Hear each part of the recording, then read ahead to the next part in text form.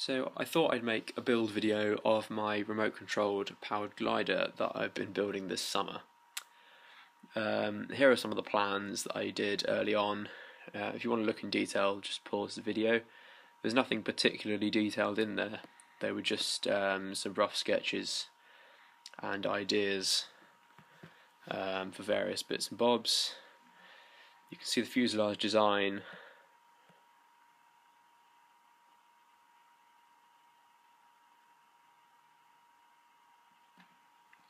The placement of the components in the sketch that you see there is fairly rough. Things have changed since that drawing,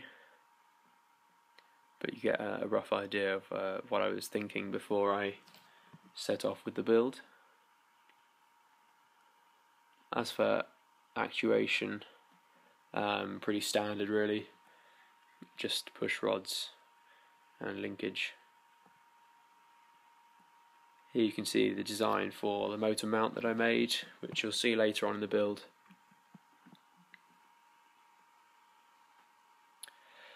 Right, so this was the first stage. It was cutting the wing out of this foam sheet, which I've got. And because I don't possess a hot wire cutter, I had to cut it by hand.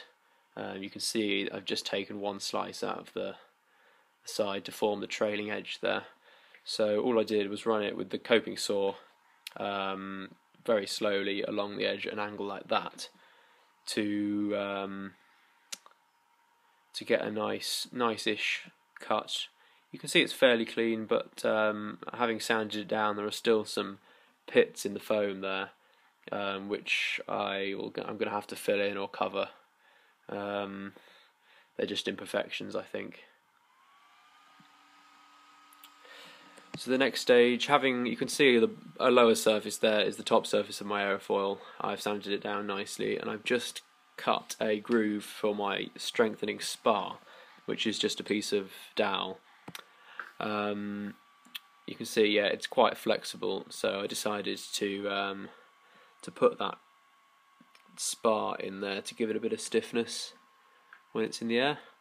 So all I did was took a Stanley knife and ran it down in a V shape like that to form a groove, and then you can see I also used a bit of sandpaper to run along it to make it a bit smoother, so that spar will fit nice and snugly in there, and I'll hot glue that in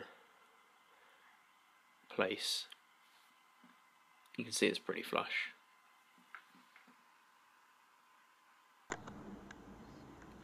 Right, so having the spar is now cut to length. It's not glued in yet, but I've just cut the wing, cut the ends off, and put some dowels in, as you can see, to form my little mini winglets, which are just slightly upturned at the end.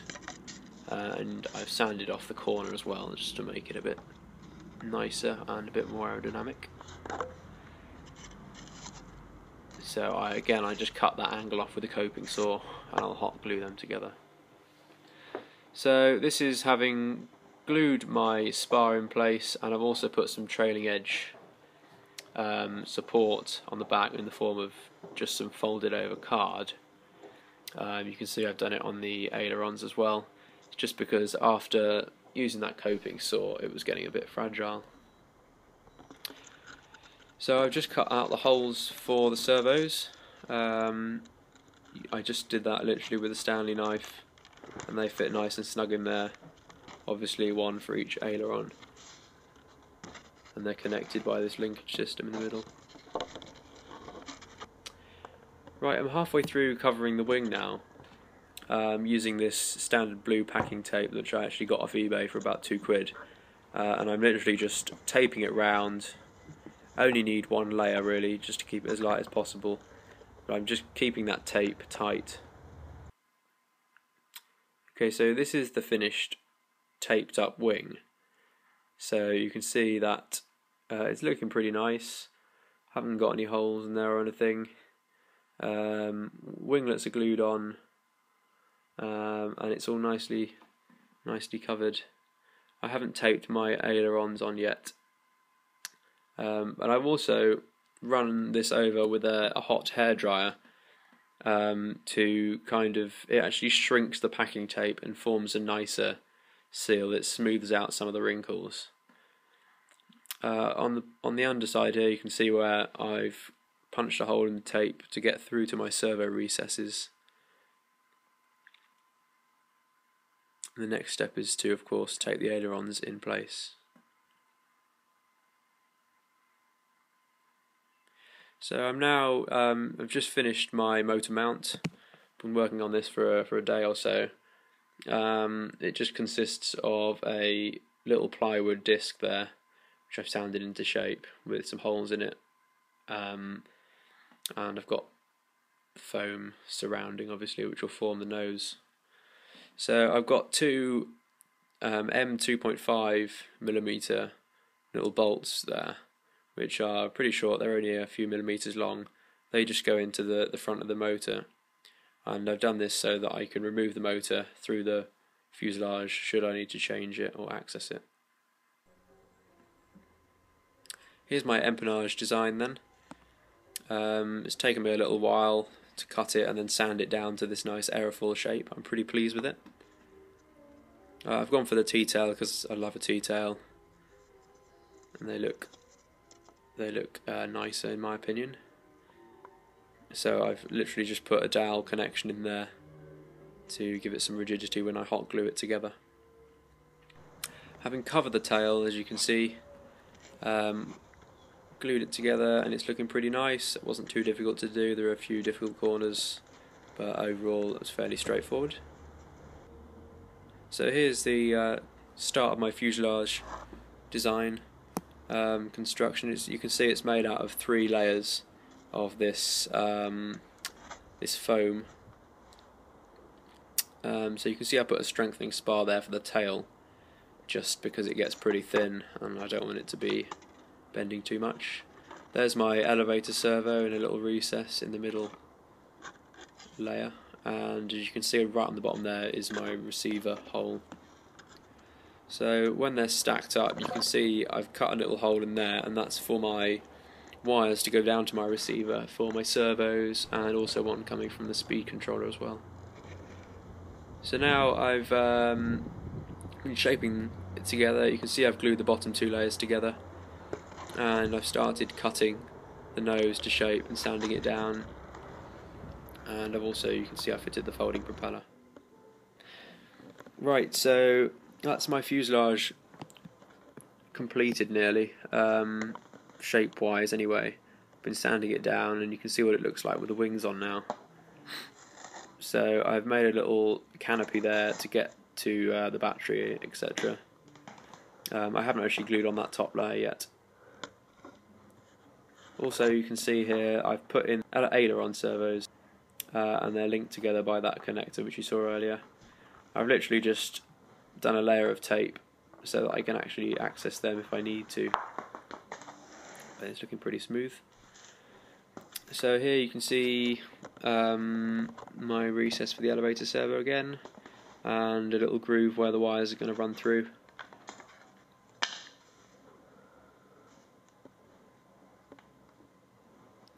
So I've had to make a little access panel in the top there to get to my elevator servo. Once it's all glued on, I need to be able to access it, so I've just cut a hole there. So strapping it together, yet you can see I haven't actually coated the fuselage yet, but it's nearly ready. I've also, yeah, you can see there the propeller fits nicely into the fuselage, folding propeller that I got off the internet. So yeah, and you can see I've opted for the elastic bands as well on the wings there.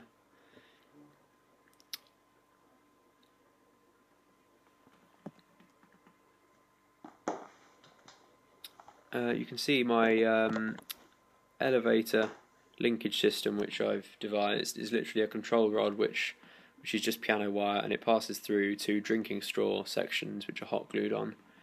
It then gets bent up, I hope you can see that, into some dogleg shape, and then linked straight onto the control surface via the usual linkage. Here's the elevator servo access hole then. so I can get through into that to adjust it should I need to.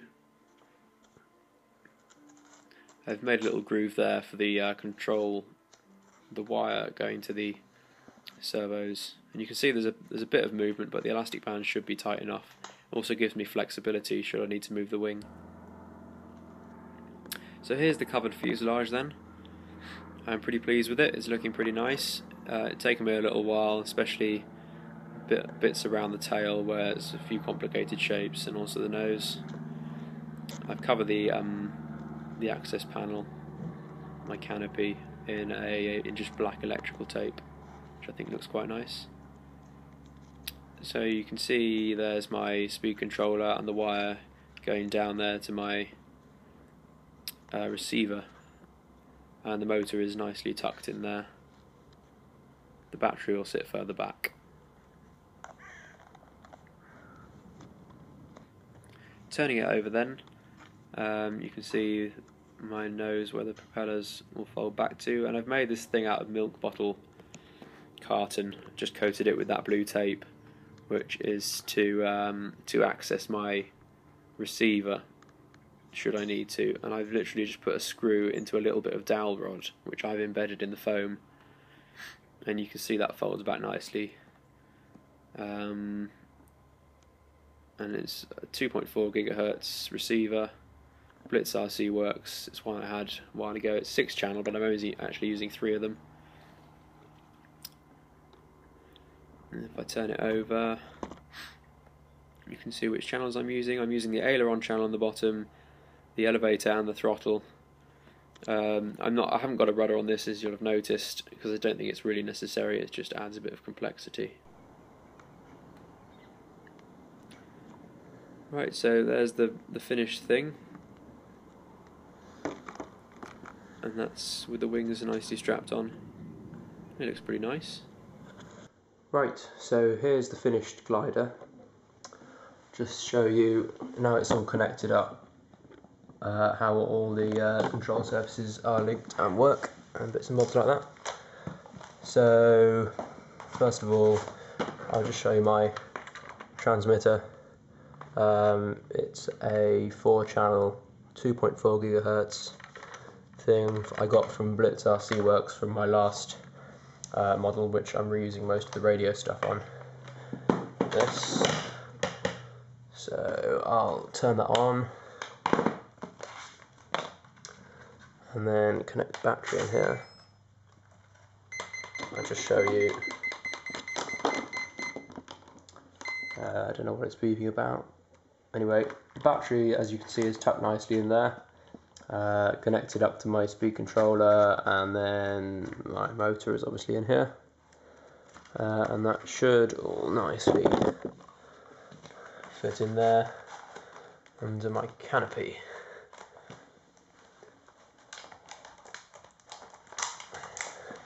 You can see my latest edition here, this strip of, it's just cardboard coated in the packing tape.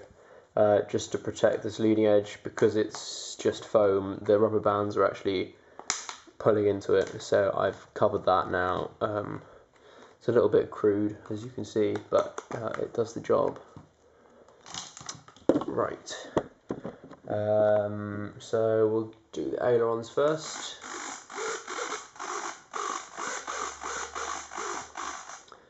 They're obviously linked to that. Right, have a look at the elevators now. Now, these were causing me quite a lot of problems, but I think I found a solution now. So you can see we get a nice deflection, both positive and negative, and I'll just show you how that links up. So you can see the control rod running along the tail there, and if I flip this over, you can see what I've done. So here, these are just some drinking straws that I've taped into place. Here's my control wire, which is just piano wire. Bent that into a kind of dog leg shape. And as for the connection, I wonder if you'll be able to see this. I've actually made this flexible connection from a bit of insulating sort of plastic off a It's actually off one of my old speed controllers, the thick wires that go off to the motor from a speed controller. I've just stripped that off and plugged it over here, so you can see it's flexible, and then you can see it flexing there, especially in that motion. But although it's flexible, it's going to hold. I think it's going to hold strong enough. I mean, you can see that without any input, there is a bit of movement there. I hope that'll be okay. If not, well, it'll crash probably. But yeah, all I've done is embedded this little piece of wire which actually runs along in there and then goes up here, and I've just joined it. And this this linkage means there is flexibility. I can pull this out and adjust it as necessary, but there is enough friction there to hold it in place. That's not going to go anywhere when it's in the air. And I hope that'll give me enough control. So there we are, ailerons, and then I'll just show you the propeller as well. Now the battery I'm using at the moment is actually dying slowly, so I'm not sure how much power we'll actually get from it, but you can see they fold nicely in to the nose there, and I'll be careful not to hit myself here.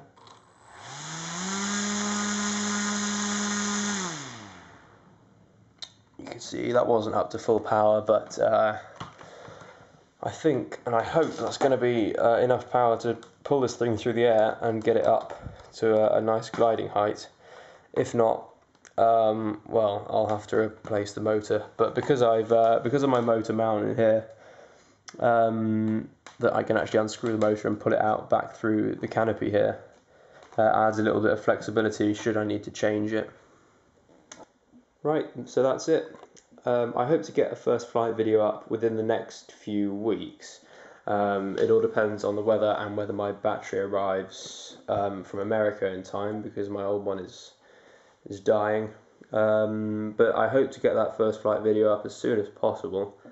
Even if it crashes, I'll still put it up on here with any other updates from the design that I have to make, etc. But yeah, thank you very much for watching this video, guys. Please subscribe if you liked it, and if you've got any questions, leave them in the comments below and I'll get back to you as soon as possible.